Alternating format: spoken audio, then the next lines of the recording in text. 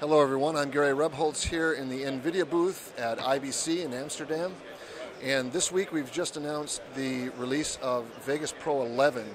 And the big news about Vegas Pro 11 is that we're now using the GPU assist from cards like the Quadro cards from NVIDIA with OpenCL. And we're using that in addition to rendering IBC. We are now introducing the GPU acceleration of effects and transitions on the timeline.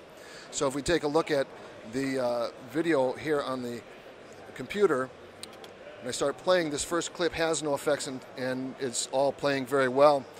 When we get to the blur effect and some lens flare effects, these are effects that would have in the past versions of Vegas Pro caused the frame rate to fall quite dramatically, but with the GPU assist that we've got now coming off the Quadro cards, you see that we've got a very nice smooth playback, and things look great so that we can edit it.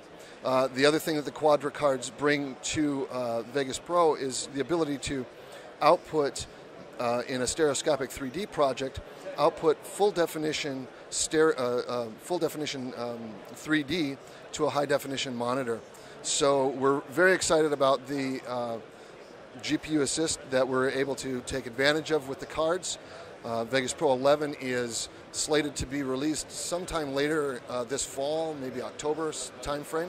And thank you very much. We're very excited about it and hope you are too. Thanks.